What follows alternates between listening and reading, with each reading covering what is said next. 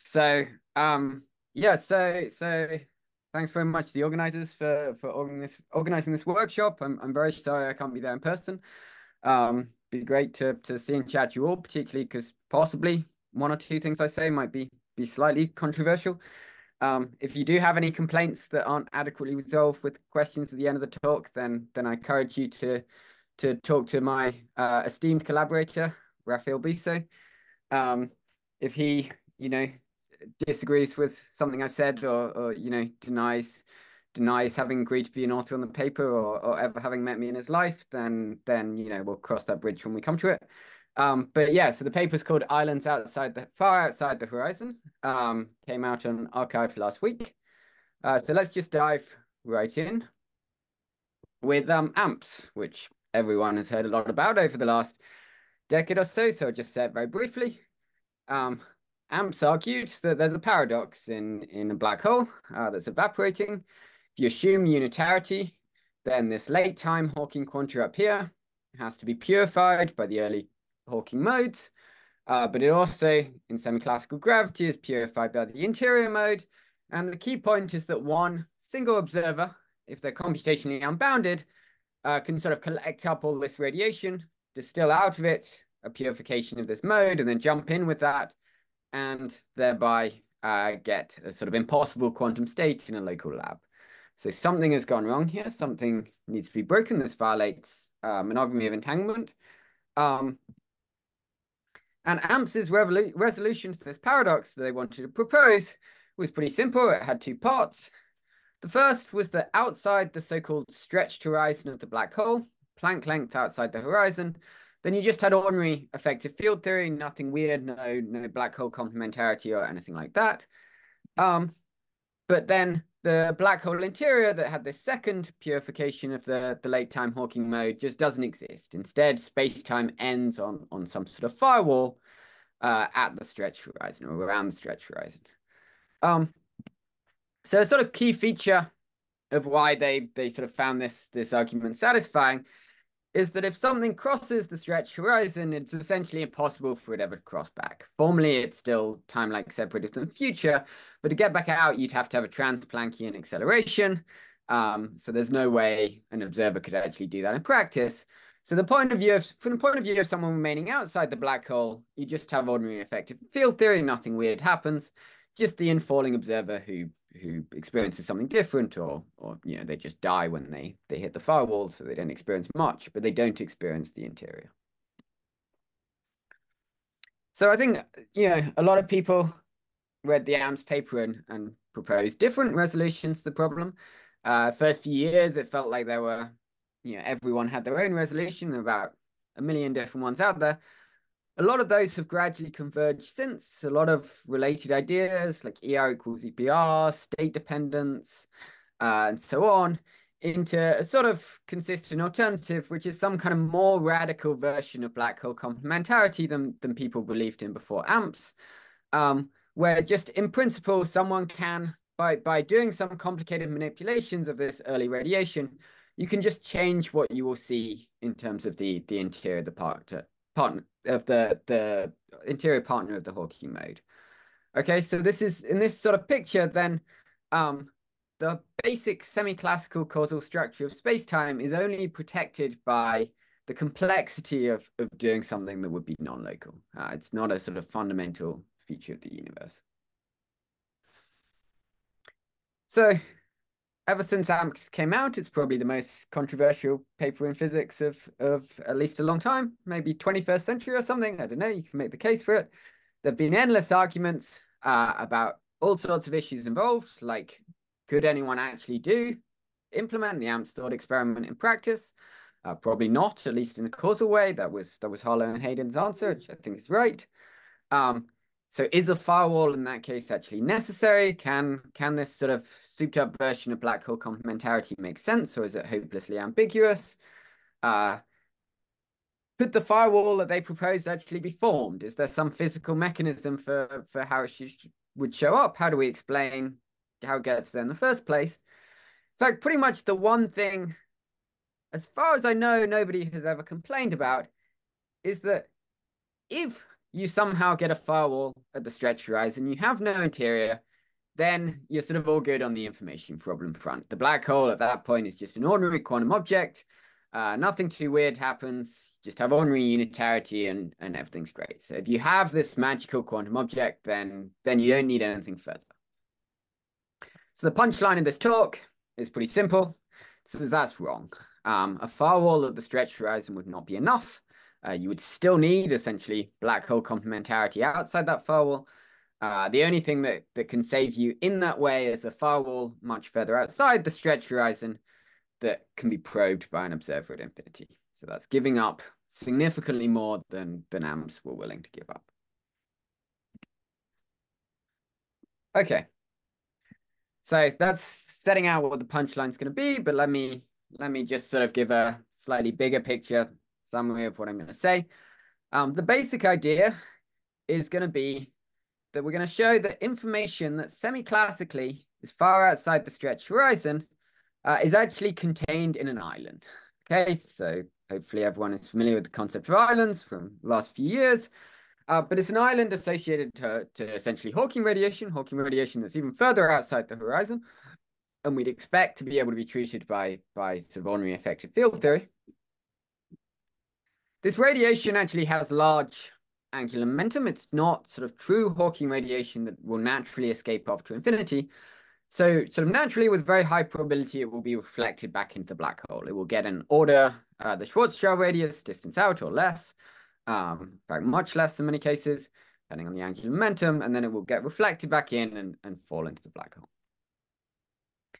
Nevertheless, if you're willing to put in a load of effort, there are ways that you can get that radiation out to infinity just within effective field theory. So this comes under the broad heading of what's called black hole mining. And in particular, that process can happen entirely space-like from the island. And so it should happen without changing anything in the island itself. And so we're going to argue that that means that this radiation should be taken just as seriously. Its island should be taken just as seriously as any other radiation. And hence you can use it to the radiation to decode the island, at least if you extract it to infinity. So if you make your choice of R optimally, then the island can in fact protrude from the horizon by a proper distance that's proportional to the square root of the Planck length times the horizon radius of the black hole. So if the horizon radius of the black hole gets very big, then this sort of becomes parametrically large in Planck units, less than the size of the black hole, but still big.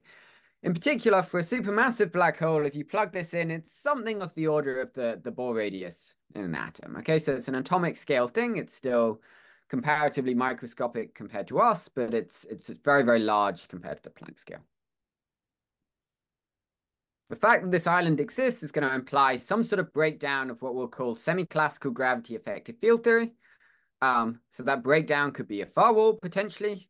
It could be black hole complementarity, non-isometric codes, a sort of rejigging of the degrees of freedom between effective field theory and the fundamental degrees of freedom. But it's happening at this location that is far, far outside the horizon, and hence it can be, in principle, be probed by an asymptotic observer. Okay, so that's the basic summary. Let's just go through it in a bit more detail. What this all means. I apologize. I'm very lazy making my talk, and there's random text that shouldn't be there yet. Okay, so normally standard definitions of an island. Our starting point is some external quantum system that is not in the gravitational spacetime at all. Or at the very least, it will be modes at some sort of asymptotic infinity where they're sort of defined in a state-independent way. So that's the conventional setup. As I said on the previous slide, we're not going to be doing that. However, even if you start with modes that are not remotely at infinity at all, they're deep within the gravitating spacetime, then if you have some unitary process that will extract all of them to infinity, so you can apply some unitary to your spacetime that takes them all out, puts them in an external system, then after you've done that, you will have an island associated with the external system. And the island that you get will be independent of the process that you used. It's not defined by this process. It's just defined by the entanglement structure. And so it's very natural to associate the island to those modes even before they get extracted. In some sense, the information has to already be encoded in them, because anytime anything that takes them out will also collect the information in this island. Okay, so in practice, how do you find the island associated some explicit set of modes? Well, you just use the usual formula that people are probably pretty familiar with, of you define a generalized entropy for those modes together with an island that is given by the area of the edge of the island plus the bulk entropy of your fixed set of modes plus everything inside the island. And then you extremize that quantity in the usual way and take the smallest extremal surface if necessary. So we're going to study the island associated to some bulk effective theory, quantum field theory modes with an explicit cutoff on the modes that I'm going to call epsilon r. And we're going to take all the modes below that cutoff that are a proper distance away from the black hole horizon, rho greater than some particular parameter rho r. Okay, and we're going to do this after the page time. So we're going to have a load of early time radiation all the way out here. That's basically inevitably going to mean we're definitely going to get an island just by simple Maximin arguments. You can see that this obviously has to be true. So the question is, where is that island? What in particular is sort of the how far is it outside or inside the horizon? So yeah, I maybe should have, I forgot to include this in text. There's an important point here, which is that back when islands were first being discovered in 2019, everyone sort of assumed they would always be inside a black hole horizon. Then there was a very nice paper by Almiri, Maldacena, and Mahajan, other way around. I can't get my alphabetical order out. Mahajan and Maldacena, where they showed that if you have a black hole in thermal equilibrium with a bath, then the island can actually be outside the horizon. So the important point here is that by including these modes that are very close to the horizon that have large angular momentum, those modes are naturally getting reflected back into the black hole. And so they're in thermal equilibrium with the black hole. The ingoing modes are in a thermal state that's in equilibrium with the black hole. And that's exactly the setting where we can potentially expect to see an island outside the horizon. Okay. So let's just see what actually happens. What we're going to see is that it's going to be not just outside the horizon, but it's actually going to be far outside. So the key point is that when we look at the entanglement structure of S bulk, okay, we have a load of modes involved. In particular, there's both modes of the S wave sector and order one, more generally order one angular momentum modes, some small number of them, but then there's also some very large number of modes with very large angular momentum. And those are going to contribute to the entanglement between R and I, because R and I are going to be pretty close together. Rho R is going to be very small compared to the radius of the black hole. And all those modes with large angular momentum are going to be locally in the Hartle-Hawking state. Okay, so ignoring some small number of modes whose effects we can compute in a controlled way and check that they don't matter, then we can just treat this black hole as being in a Hartle-Hawking state, even though it's actually evaporating. Nice thing about the Hartle-Hawking state is it has an awful lot of symmetry.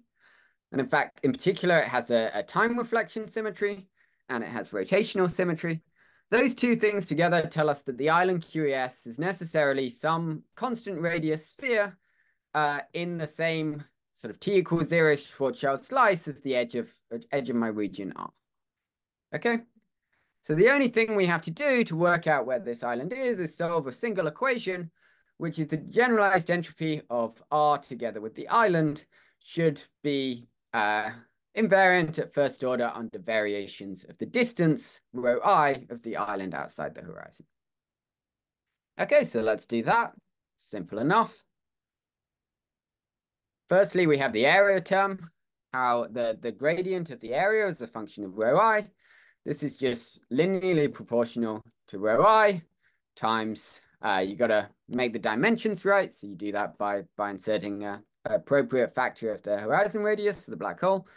And there's some order 1 prefactor that just comes down to some properties of the surface areas of spheres in d dimensions. Okay, so that's really very simple. The more interesting term is the bulk entropy. So the bulk entropy here of modes in R below an explicit cutoff together with modes in I is the global state is pure. So the entropy of R union I is equal to the entropy of this little strip between rho I and rho R that over here I've called B. Okay, so that's simple to compute. It doesn't involve any complicated gray body factors or anything like that. It's just some very narrow slab near the black hole horizon. The entanglement entropy of a slab in d dimensions is a known formula in quantum field theory. Okay, this is where it's key that we're in the Harder-Hawking state, so the state is not singular at the horizon. So we can use standard Minkowski space formula. Has 3 terms, essentially. The first term is the UV divergent term from very short range entanglement, near the edge of the island I. Okay, so this diverges proportional to some cutoff epsilon I to the d minus 2 times the surface area of that edge of the slab. This term is renormalized into Newton's constant. It's sort of absorbed into the area term over here. So this term we can ignore after renormalizing. The second term is the same thing, but at the other side over at rho R. Okay, this is not absorbed into an area term. This is the cutoff here, epsilon R, is an explicit cutoff on the modes that we're including in R. So this is just some finite but large thing. Okay, in particular, this thing doesn't depend on the position rho I of the island, so it doesn't matter at all to our computation of where that island is. So the term that actually matters is this third one, that is again proportional to the cross-sectional area times the sort of width of the slab to the d minus 2, times some order 1 constant kappa that depends on the specifics of the theory. It's known for sort of numerically for free theories. It's known analytically for holographic theories and so on. This is, the constant depends on the theory, but the form is universal. So then we can just take the derivative of this term with respect to rho I. It gives me a thing coming from this term here. I have the area term divided by 4g, and then I just solve for the location of the island, and I get some formula, and it's given by this formula here. Okay, has a factor of g, which is wanting to make it small in the semi-classical limit, but it also has a 1 over rho R to the d minus 1. And this just comes from the fact that the bulk entropy gradient gets much bigger the closer rho R is to the horizon. Okay, so this formula I derived sort of assumes that rho R is much bigger than rho I. And we definitely, for this to make any sense, to have an island sort of independent of R, then we'd better at least have rho R bigger than rho I. So this is sort of a self-consistency condition on this island formula, this island existing or making sense at all. And if you just plug in, you sort of get this bound being as close to saturated as possible, plugging in this formula, then you find that we can make rho R the sort of smallest possible rho R, which gives a sensible answer, and the largest possible rho I that makes sense, both scale as the Planck length to the d minus 2 over d times the horizon radius to the 2 over d.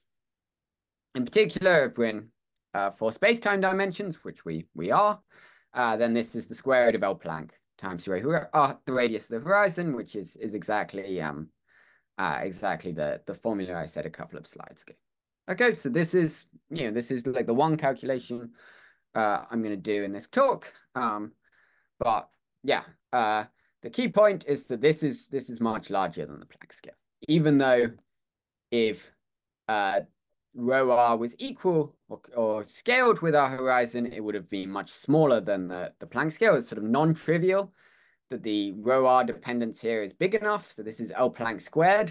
So we're initially an L Planck squared over our horizon distance away from the horizon if rho R is order the horizon radius. But there's sufficiently strong scaling with rho R here that if we make rho R as small as possible, it gets much bigger than a Planck distance away from the horizon. It's far outside the stretched horizon. Okay. So, um, I want to emphasize that even though we sort of use the island rule to compute this formula, which in turn comes from replica trick, gravitational path intervals, replica wormholes, and so on, then even if you didn't know about them, you could have basically worked out the same result up to the detailed sort of order one coefficients in rho I, just by thinking about the Hayden-Preskel decoding criterion.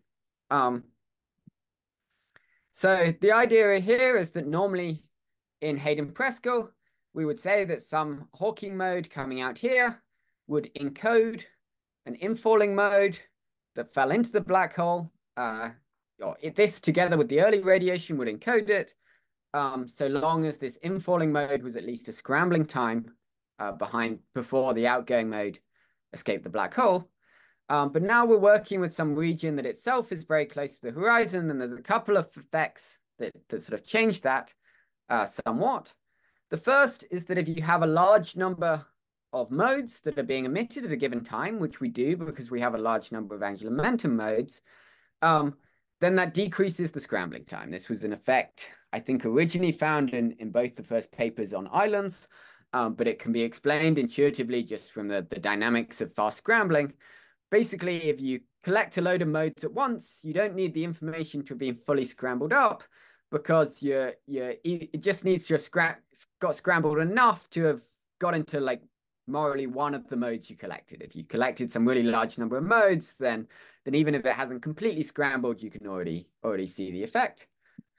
And the second thing is an even simpler effect that an outgoing mode that sort of escapes from the black hole, a scrambling time after this mode fell in, will have already reached R long before that, right? Because R itself is very close to the black you don't need to wait as long for it to come out. So if you combine these two effects, and also note that because there's an approximate time reflection symmetry for the large angular momentum modes, then we must also have that a mode coming out the same time in the future is encoded in R just by symmetry. Then that tells you which modes going in have to make it into the island and which modes going out have to make it in the island.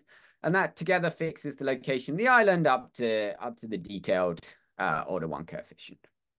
Okay, so this really is just a correct result that we should expect independently from unitarity of black hole evaporation. It's not, the island calculations are making it more precise, but they're not fundamentally needed to expect in the first place. Okay, so that's why we have the island at all. The second thing that you need to worry about is whether you can actually extract all the radiation R, as I claimed in the first place, because if you can't do that, then it's not clear that it makes sense to talk about its island at all. And in particular, for this sort of picture to make sense and not be totally paradoxical, we need to both be able to extract all the modes in R to infinity at the same time, so we can talk about that island. But we also need to then not be able to extract the island to infinity as well, because that would allow all sorts of paradoxes, right? We would have some sort of cloning paradox where we extracted radiation that encoded the island to infinity, and at the same time had the island come out to the infinity and so collect that as well. And so we sort of need to be able to extract the modes in the maximum are allowable, but no more. We shouldn't be able to collect larger angular momentum modes at the same time. Okay, so as I said at the beginning, there's ways to mine a lot of large angular momentum modes from near the black hole horizon. The easiest way, in fact, to do it as sort of somebody actually inside the space-time is basically to get a load of strings. They need to be null energy condition saturating strings, so like the fundamental strings in string theory, or any other strings that have the same sort of strength to weight ratio. Otherwise, you're never going to be able to. They're not going to be able to carry their own weight. But if they do saturate the non-energy condition, then you can put these things very close to the horizon. We just take a load of them and we thread the near horizon region with them. Okay, and the effect of this is that the bottom of the string is very hot. It absorbs quantity of Hawking radiation, And those quanta radiation, Hawking radiation just flow directly up the string, and there's no issues with getting reflected in because of large angular momentum, because they're just sort of localized on the string. They get wicked up the string to infinity. And this lets you extract a large number of modes at the same time, subject to a couple of constraints. So there's a very nice paper that actually came out the same day as AMPS back in 2012 by Adam Brown, where he sort of tried to work out, not just by this method, but actually any method of mining a black hole, how many modes you can collect. And with this particular method, which is one optimal way of doing it, there are two constraints. The first is if you have too many strings and the strings are too heavy, then you're going to create a large back reaction on the black hole. So you need to avoid doing that. And the second thing is that when this string absorbs a quantity of Hawking radiation, it needs to be able to sort of not break because of the extra energy. This is sometimes described as the string melting because it absorbs some radiation, gets hot, and breaks into pieces. So for A, you need the string to not be too heavy, i.e. to have a low enough tension. But for B, you need it to have a high enough tension that it doesn't melt. It can take the weight of the Hawking quanta. If you combine these things together, then you find that for an optimal tension string, then you can extract any set of modes R that obey the bound we found for having a sensible island, but not anymore. So that's exactly the sort of thing we wanted to see, to have this story be consistent, that all the modes in R can be extracted, but you can't do anything paradoxical. Okay, great. Of course, you might say, how do we know that we even have knowledge conditions saturating strings in the first place? In particular, even if we believe in string theory, then in string theory, you only have fundamental strings with one particular tension. You can't dial a tension and pick the strings with the perfect tension you want. So we'd like to have a way of doing this without worrying about using strings. Unfortunately, there is a way to do that, at least if you just forget about some observer in the space-time trying to actually extract all these modes for their own purposes, and just talk more abstractly about, is there an operator in effective field theory that will extract these modes to infinity? So you allow, for example, sort of out-of-time ordered operators very far from the black hole. So in quantum field theory, there's a theorem, a very nice theorem called the timelike tube theorem, that says any operator localized in this region R can be arbitrarily well approximated by an operator at some tube in the green region here at asymptotic past and future infinity in this case. Okay, so in free QFTs, these operators can be pretty explicitly reconstructed just by looking at the evolution of creation and annihilation operators for the relevant modes. And we discussed that in detail in the paper and what this operator actually looks like. But there's some operator that, so we can define an operator in R that sort of extracts all the modes we want into an external quantum system. And then if we ignore back reaction and just think about quantum field theory, then there will also be an operator at infinity that will do the same thing. It'll be an out-of-time ordered operator, but it will be an operator localized in that region. Of course, if you're working instead in semiclassical gravity, then you have to worry about whether this operator is itself going to create back reaction that's going to make it not work in the way it did in quantum field theory. You can estimate what that back reaction will be and whether it will be a problem, and you find yet again that exactly the same bound shows up, that back reaction becomes big, the operator that's supposed to extract everything in R no longer works, exactly when R becomes comparable, rho R becomes comparable in size to rho I. Okay, so as long as you've got a pretty big gap between the two, say a factor of 1,000,000 or something, doesn't have to be parametrically large, then the back reaction is very controlled and everything seems fine. It's also worth noting that even when rho R is much bigger than rho I, then there will be a little bit of back reaction. The little bit of back reaction will not change anything at the relevant scales for modes in R. Right, the cutoff in epsilon R is we can make comparable in size to rho R, and so all the modes have pretty long wavelength. They don't care about tiny back reaction, but it will always be enough to hide this island completely behind the horizon. So basically that just follows from the quantum focusing conjecture, but you can also just explicitly compute it. And this is again the same thing that AMM found when they considered just 2D islands outside the horizon, like sort of close to the stretch horizon. That if you decouple the system and stop these modes falling into the black hole, then the island won't be outside the horizon anymore. It will get hidden behind the horizon. Okay, great. So the island's far outside the horizon. We can do something to extract those modes to infinity. If we do so, that will hide the island behind the horizon, so we can't get the island out at the same time. But if we don't do anything, the island is just outside the horizon. The next step I want to argue is just that this means if you want firewalls to work in the way that AMP's intended, so you just have ordinary effective field theory and firewalls, and that's it, then the firewalls have to be far outside the horizon as well. So to argue this, let's just assume that there is some proper distance, rho EFT, maybe it's of order the Planck length, that is smaller than rho I, the distance the island outside the horizon, and semiclassical gravity is valid outside this distance. Okay, so in sort of a firewall picture, then this is the radius where the firewall is sitting, maybe. In black hole complementarity, it would be the point where complementarity comes into play. Whatever it is, it's some scale where ordinary EFT breaks down. Okay. So before we do any extraction or anything like that, we have some modes in R, and we also have some information sitting on the island.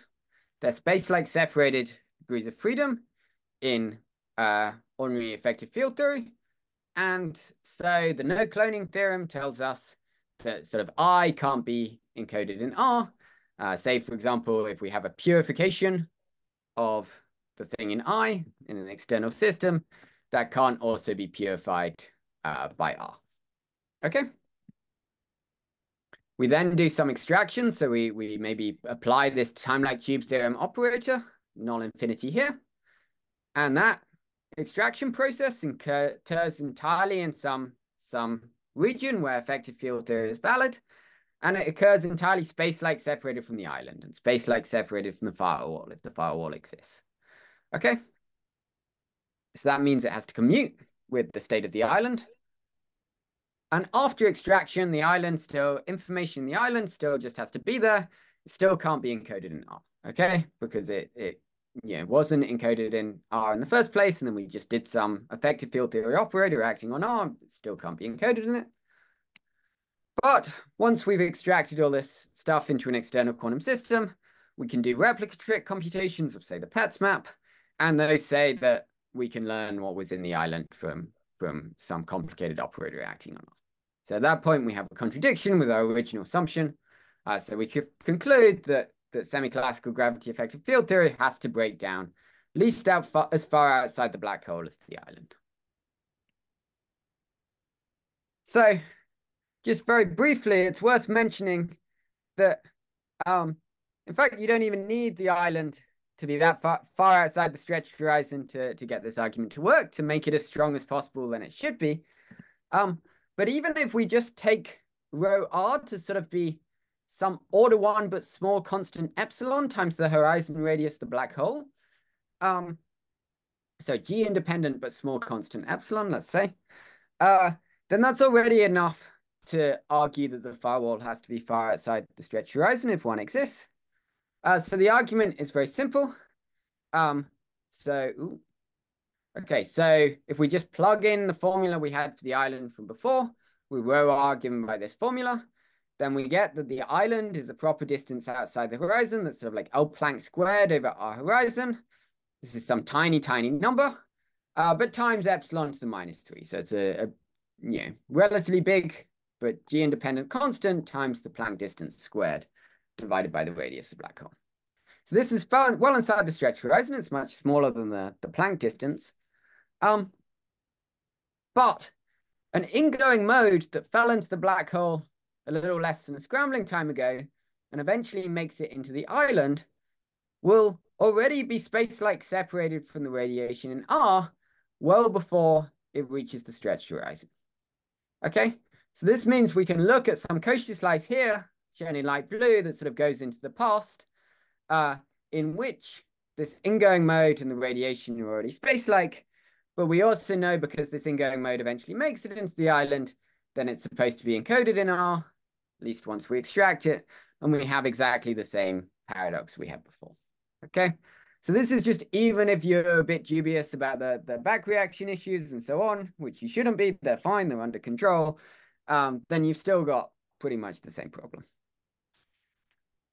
Okay, so we're almost done. Let me just make final argument, which is that if we have some observer far from the black hole, they can verify that this breakdown has happened, or at least see what form it's taken.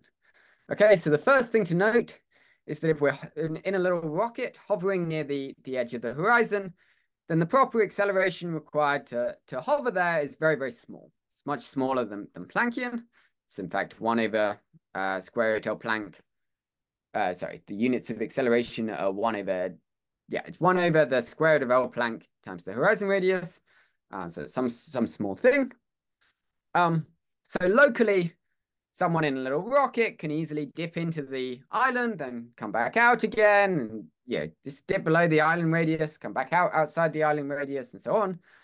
This is very, very different from what happens at the stretched horizon, where once you go in, there's no way to get back out again. But we'd like to do better than that. We'd like to show that if you start off near infinity, then you can do some relatively simple probe that can send something into the island, ideally you yourself, but if not, then at least some probe system, and then get a signal back out to infinity again, so you don't have to commit suicide in order to tell whether a firewall is there. And you'd be able to share it with your friends afterwards. And in something like ADS-CFT, then you know, can detect it using the extrapolate dictionary in the CFT. So if we allow out of time order operators, which we can in ADS-CFT, we can just plug it in, then this is sort of easy to do. It's just a timelike cube theorem again. But we'd like to do better and say, what if we're just inside the space-time? Can we just do it ourselves, right? If we went to a supermassive black hole and somehow got it after the page time, I guess wait for 10 to the 30, 40 years, whatever it might be, then can we just sort of fly in and fly back out again? The easiest way to do that, in fact, is to just use another nice null-energy condition saturating string. In that case, you just have one of those strings, you clip onto the end of it, and you slowly get lowered down and then slowly get pulled back up again. Okay, there's some subtleties there where maybe you want 2 strings at an angle, so you can vary the tension, but it's easy to do. You can just be lowered down and then pulled back up. If you don't have that, then it's a bit harder. In particular, the sort of most naive thing to do is just fly in a rocket while accelerating outwards and then try to slow down and go back out. The trouble is that if you do that, the back reaction from the rocket exhaust will tend to hide the island, okay? So you have to be a bit careful. Another obvious option is you just free fall in and then try to send a signal back out using a laser or something. Again, the problem is if you really free fall from infinity, then you have so much time dilation by the time you're in the near horizon region that you only experience around a Planck time after entering the island. So the nicest construction we had found for dealing with this is to actually imagine that the black hole is charged. It doesn't have to be near extremal or anything, but it has some sort of order 1. Its charge to mass ratio is order 1, if relatively small, maybe. And then shoot a spaceship with the same charge towards the black hole. So because gravity is very weak, then you can easily make the charge to mass ratio of the spaceship very large. And that means you can fire it in very fast, but then have it be repulsed by the black hole and just come to a stop really pretty close to the black hole horizon, like deep in the near horizon region. Then all you do is you just collect all the charge in the spaceship in some escape pod or whatever, release that escape pod.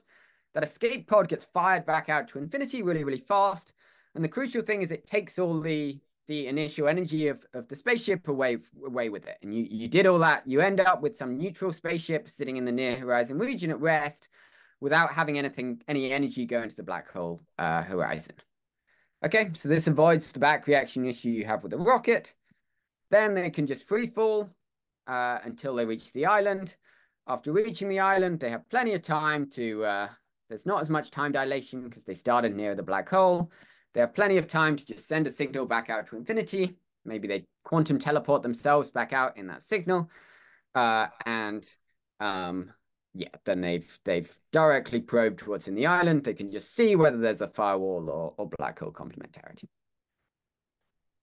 Okay, great. So that's basically what I have. Here are some conclusions, just to reiterate the points. So yeah, the near horizon modes can have an island that extends as far as the square root of the horizon radius and Planck units out from the horizon. So sort of traditional semiclassical gravity effective field theory, meaning not anything involving black hole complementarity, non-isometric codes, ER equals EPR, must break down at this distance. The obvious options are some version of black hole complementarity or a firewall. And in that case, the two can be distinguished from asymptotic infinity. In particular, something I didn't talk about in detail is that some people have speculated that recently that maybe smooth geometry at the horizon emerges from averaging over some ensemble of boundary theories where each individual theory in the ensemble has a firewall. That just doesn't work. If the probes in each of the individual theories just hit a firewall and get vaporized, then averaging over those theories, it will still get vaporized. Yeah, so cool. That's all I have to say. Any questions? Please go ahead. Great. Thanks, Geoff.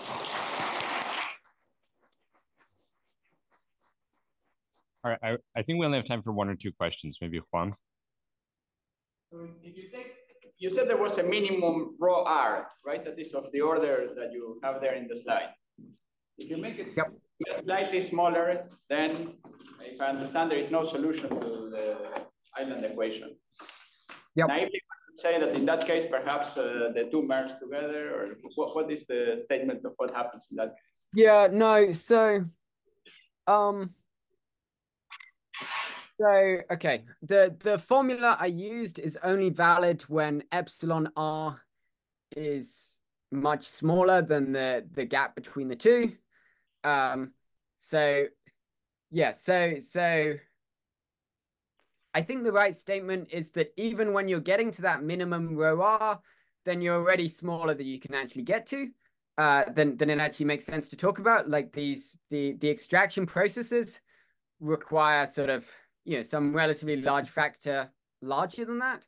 I think as you try to make rho r closer and closer to that, then you'll be able to extract it, but the cutoff on the modes that you can extract will start getting smaller, or longer, lower energies, longer wavelengths. And then the formula for where the island is will start getting worse and be getting corrected from finite cutoff effects that will depend on the details of like exactly which modes you're extracting. And yeah, so I think it just like the time when the solution disappears is already after the point where it stops making sense to talk about it. It's not long after, but it is after it.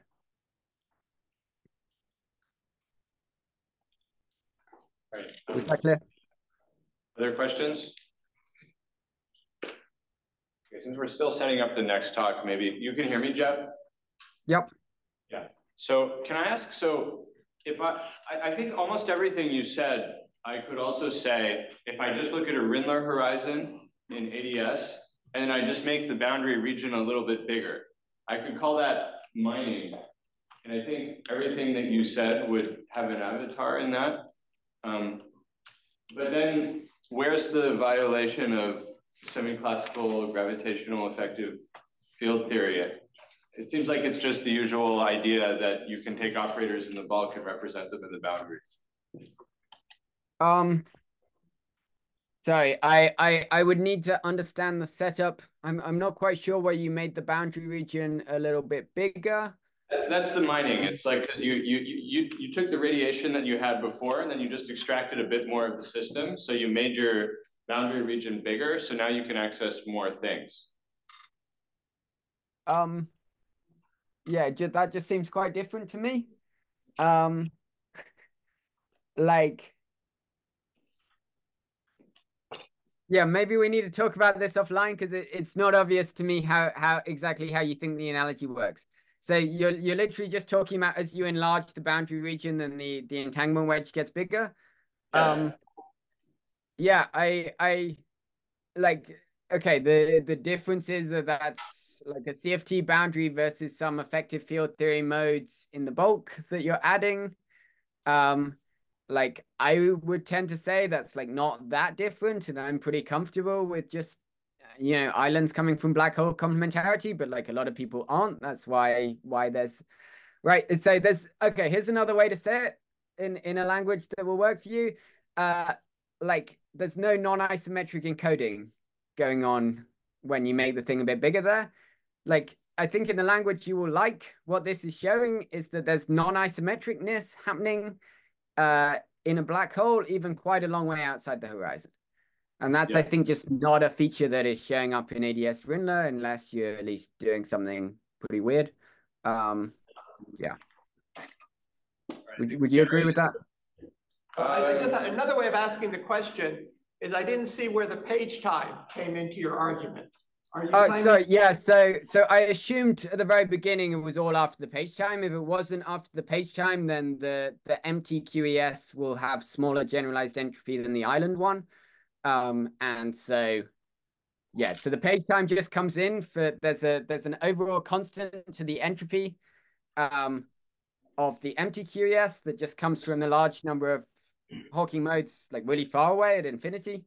That will linearly increase with time, and that's got to be big enough that this island QES dominates instead. It doesn't have an effect on the island QES computation itself for where it is, but it affects whether it's dominant or not. All right, thanks. I think we should go on. So Geoff, can you stop sharing your screen, please? Yep.